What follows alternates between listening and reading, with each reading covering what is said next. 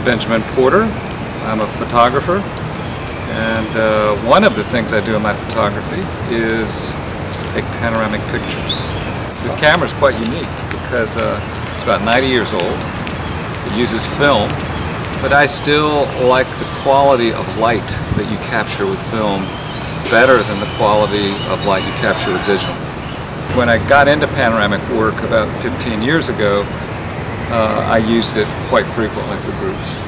But nowadays I use a more modern film-based camera. I still like to use film because it's just more economical. I have those images scanned and printed, whereas this image today I will personally develop the film in my darkroom and personally make the long contact prints. So it really is a labor of love. It takes me a lot of time to do that.